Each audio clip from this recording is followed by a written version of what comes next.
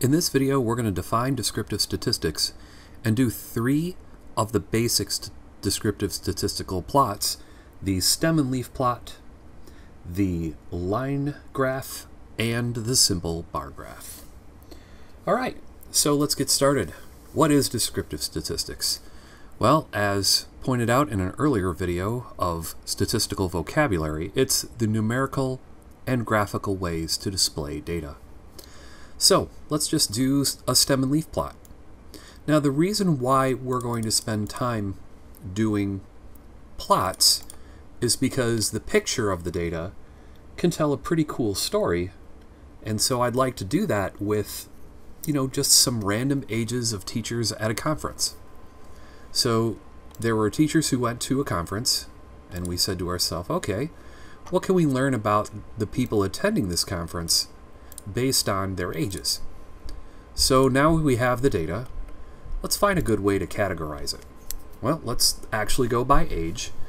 And with the stem and leaf plot, what we're going to have is a stem or stick to separate the stem on the left-hand side from the leaves on the right-hand side. So we normally wouldn't label the stem, and the leaves like this.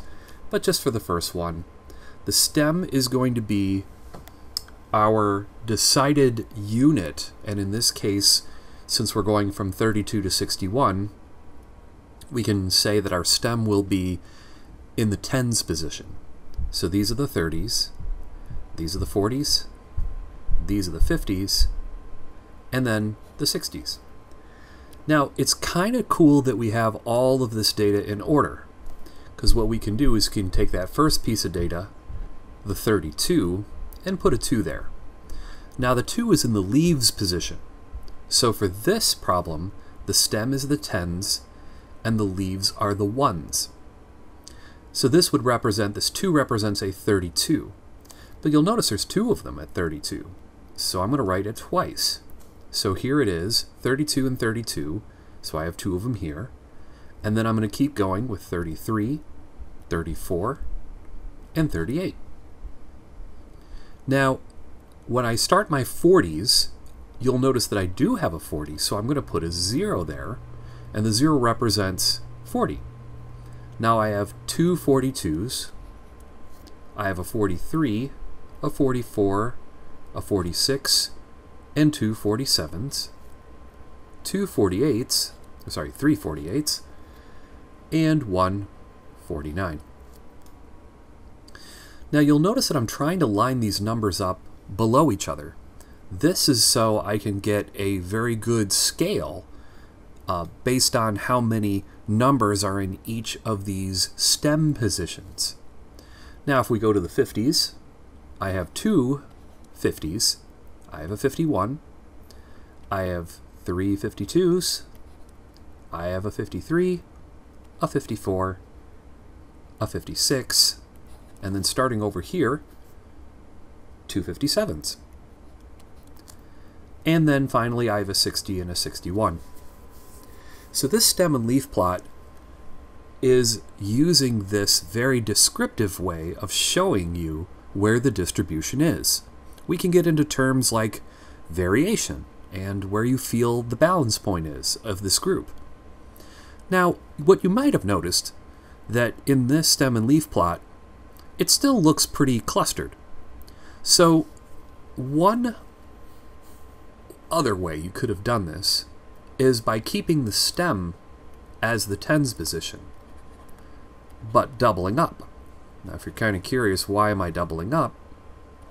It's because what I'm going to do is I'm going to basically make the first leaf section between the numbers 30 and 34, because there are 5 of them there. 30, like there are 5, I should say, of them. What is the them referring to? There are 5 numbers between 30 and 34, if you count them as like this: 30, 31, 32, 33, 34. And there are 5 between 35 and 39. 35, 36, 37, 38, 39. So each of these breaks in the stem represents an equal amount in the leaves column in terms of scale. And you can do this. I would try to not break this down any further because it may not work to your advantage, but you might see a better picture if we do it this way. So let's replicate the stem and leaf plot using this breakdown. So here I have 32, 32, 33, 34, and then 38. Then we're going to have 40, 42, 42, 43, 44, and then I have to skip down to here for the 46, 47, 47, 48, 48, 48, 49, and then 50, 50, 51, 52, 52, 52, 53, 54, 56, 57, 57, and then 60 and 61. Now this tells a little bit more of a story. This shows you that most of the people are between the ages of 50 and 54, slightly beating out the group between 46 and 49. So you can see that this, by breaking this down into a smaller interval, even though we're still going by tens, you can actually tell more of a story based on this. If you turn your head sideways, it makes a pretty good bar graph too.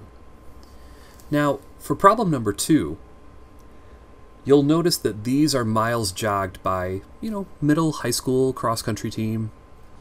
And it seems like a lot of people stuck around some pretty moderate miles, but then we had a group that went way long and one serious runner.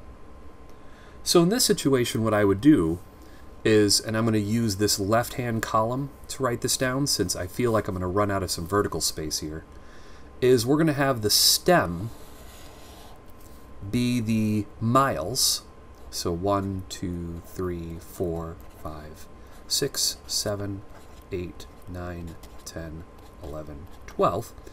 And then the ones be the 10th of a mile. So we had someone run 1.1 miles and also 1.5 miles. And then we had a lot in the 2-mile range. We had 2.3 miles, 2.5 miles, and 2.7 miles. And then we had 3.2, 3.3, 3.3, 3.5, 3.8. Then we had 4 miles, or 4.0, 4.2, 4.5, 4.5, 4.7, 4.8, and then 5.5, 5.6. Then we start to spread out a little bit, because then we had a 6.5 and a 6.7, and then we had someone all the way at 12.3 miles. What's important to know about this stem and leaf plot is that, yes, you can choose things other than tens and ones. Most high school curriculums stick to just tens and ones. But you can use decimals and even go into the millions and billions if you wanted to, because if you're going to talk about a big number, like if this was $1.1 billion and this was $1.5 billion, the smaller amounts really wouldn't have much of a impact when we start getting into numbers that large. And granted, of course, we would love a little sliver of that 1.5 billion if that was the case, but imagine this was 12.3 billion versus 6.5 and 6.7 billion. You really only care about that first decimal. You'll note that I had to write in the 7, 8, 9, 10, 11 because this is part of telling the story of the data. You want to show the gap between 12.3 and 6.5 and 6.7. You need to show this gap because if you just kind of slam it right next to the 6, it doesn't show you that this is a possible outlier. And we have tests for outliers, which you will be doing very soon. So please make sure you put your gaps between your values. If your minimum and maximum even has some null values, don't put zeros in them. Because if you put a 0 here, you're telling me that there's someone who ran 7 miles, and that's not true. Okay, so let's just finish up our video here with a simple line and bar graph. Now, what we're doing is we're looking at salespeople, and they were asked to measure how many cell phones did you sell in a day. And some days they sold no phones at all, and some days they sold 5 phones.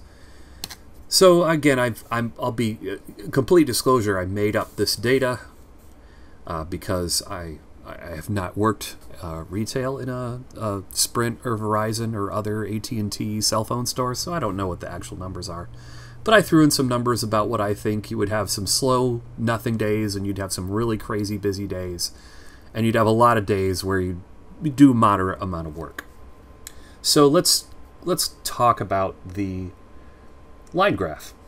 The line graph is pretty straightforward because we're going to put our X as our number of cell phones sold in a day, and our Y is frequency.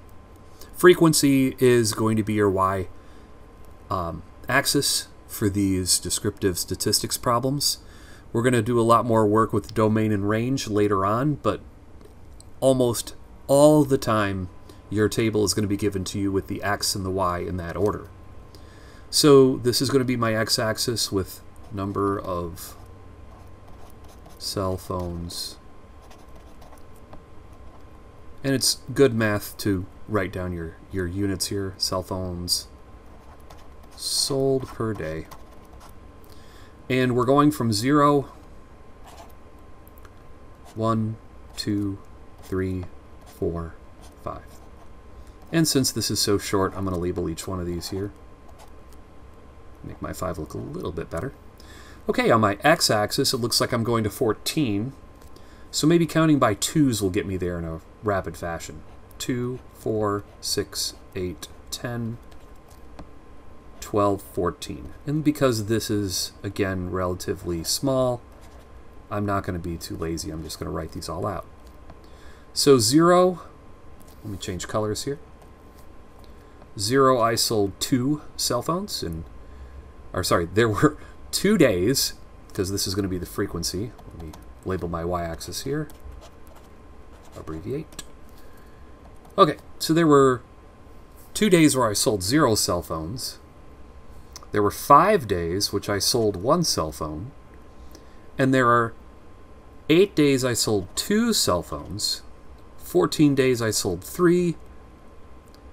7 days I sold 4. And 4 days I sold 5. Now in a line graph you would connect these with straight edges and do it as best you can. And that's it. That's a simple line graph. Now what we'll do is we'll go over to the bar graph. Now the bar graph is going to have the same y-axis, 2, 4, 6, 8, 10, 12, 14. Your x-axis will also be the same, the cell phones sold per day. So let's mark off the frequency here. Cell phones sold per day. And in this case, we're going to have 0, 1, 2, 3, 4, and 5. Now you'll notice I didn't put tick marks in because what I'm going to do, since the first one is too tall, because there were 2 days where I sold 0 cell phones, I'm just going to make a bar. And this is different than a histogram, because histograms have tick marks and they go off of a rigid x-axis system. This is something I can easily use categorical data like this that also happens to be represented with a number. So this is kind of a cool blend of the numerical / categorical data. And now we have 1 that goes up to 5. So take this up to 5, keeping the space between these two. Make sure there's a little space there. And then we're going to go up to 8 for 2. Just like that.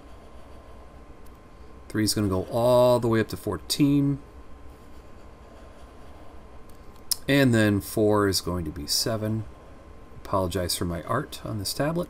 And then we got 4 for 5. And you can shade these in if you'd like to. But this is making a simple bar graph as easy as it is to make the line graph. You'll notice that there are spaces between your bars in the bar graph. And in the line graph, you're only connecting the dots. You're not connecting them to the floor. And that's important when we get to the next video, which goes over a slightly more challenging concept. Instead of doing a bar graph, we're going to be doing a frequency a relative frequency histogram, and instead of doing a line graph, we're going to be doing a relative frequency polygon. So compare and contrast these displays that you just made with the ones that we do on the next page. And again, thanks for listening and watching.